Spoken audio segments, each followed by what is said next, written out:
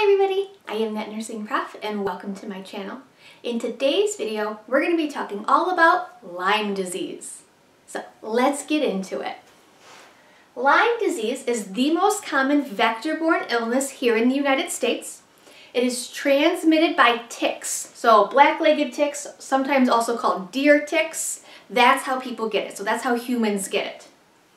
The tick must be attached for 36 to 48 hours. So that's why if you do go somewhere in the woods and you are exposed and you do have, a tick on you, removing it right away is going to help prevent Lyme disease.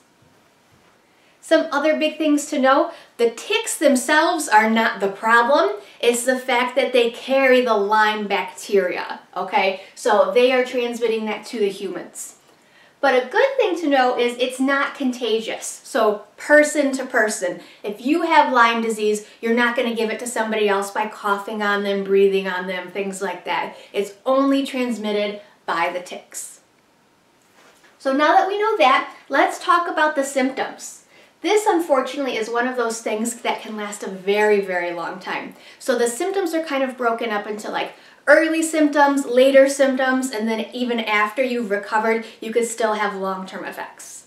So starting with the early symptoms, usually the first 3 to 30 days after the bite, the patient will report fever, headache, fatigue, muscle and joint aches, and swollen lymph nodes.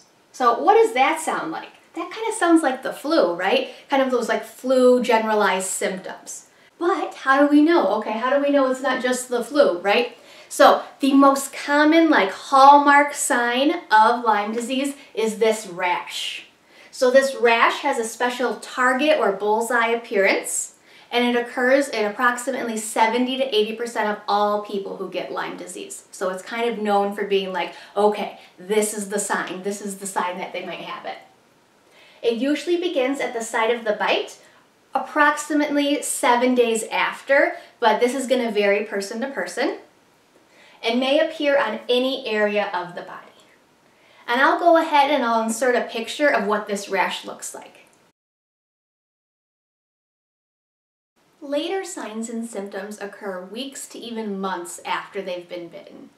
These can include headaches, like severe headaches, not like the headaches they were having before, but much more severe headaches and neck stiffness, a facial palsy, arthritis. Sometimes this is even called Lyme arthritis, so the inflammation of the joints, so they're having these aches and pains in their joints. Something called Lyme carditis, which is an irregular heartbeat, dizziness, inflammation of the brain and spinal cord. So this can lead to meningitis, and then nerve pain, so like shooting or numbness and tingling pains in their extremities. Now, I do want to point out that this doesn't happen to everybody. So not everybody that gets Lyme disease is automatically going to have arthritis and a palsy and meningitis and things like that. The idea of this, hopefully, is that it gets diagnosed right away and treated right away, so none of this stuff happens.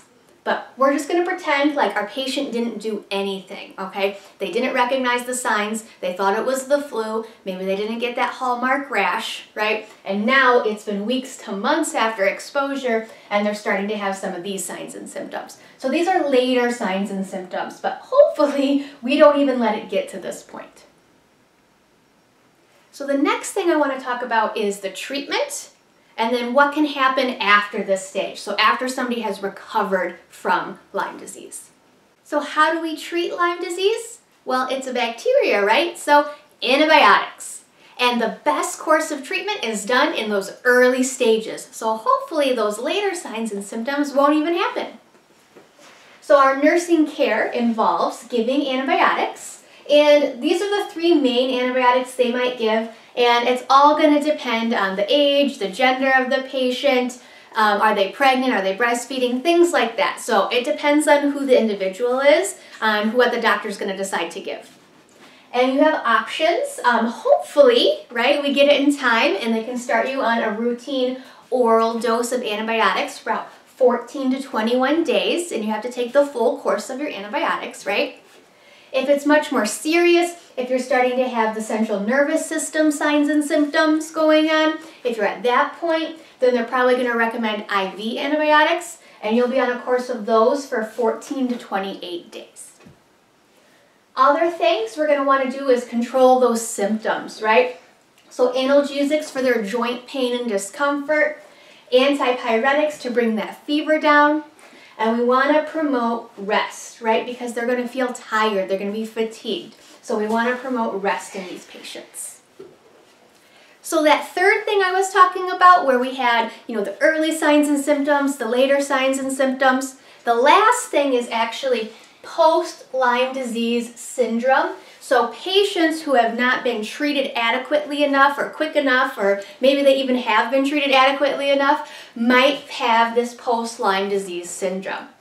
And this is where they will report issues with mobility, so like balance and coordination, and cognitive skills. So a lot of people who've had Lyme disease will say, I had that years ago, but it's still affecting me. I feel like I'm having like memory loss issues, or my brain's just kind of fuzzy. That kind of stuff, that is what they will report. So our goal here as the nurse is to ease any pain and discomfort, because the mobility issues, a lot of times they have to do with pain in the joints and things like that. So our goal here really is to help ease pain and discomfort. And recovery can take anywhere from several months to several years. So a long, long time. So the next thing I wanted to talk about is, how is this diagnosed? The CDC recommends a two-step process for diagnosing this.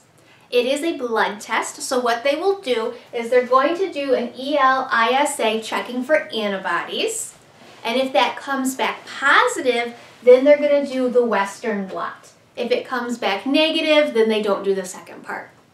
So then the second part is really just to confirm the positive ELISA. And so these are blood tests that they're going to do. One thing worth knowing though is antibodies can take several weeks after exposure to develop. So just because somebody, got tested and it was negative, if they were very, very recently exposed, they might not have had the antibodies develop yet. So it doesn't mean that they're good to go, right? So if they were tested too soon after exposure, they might not have those antibodies.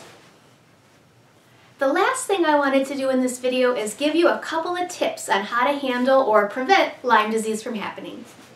Just a few tips. You want to avoid areas where ticks might be, or if you do go into those areas, you enjoy hiking in the woods and things like that, you want to protect yourself and wear protective clothing. And then when you leave, you want to make sure you check yourself for ticks or check somebody else. And if you have an animal with you, like a pet dog or something like that, you want to check your pet as well because they also can have ticks. You're at highest risk for this in the spring and the summer months because that's when they feed. If you have a wooded area in your backyard, you want to clear the wood or the underbrush, kind of keep it away from the house. Same thing with wood piles. You want to keep wood piles in lots of sunlight. If you do have a tick on you, you do have to remove it. They suggest using tweezers and pulling at where the mouth part is, not the body part. So remove with tweezers where the mouth is and pull. Then wash with soap and water. They also recommend marking the date that this happened, so the date of the bite, on your calendar, and then monitoring yourself for symptoms for the next 30 days, just in case. That way you can know when it happened exactly if you do become symptomatic and you can report it to your doctor. So that was my video on Lyme disease. I hope you found this helpful. Don't forget to like and subscribe. If you have any questions or comments, please let me know, and if not, I'll see you on the next one.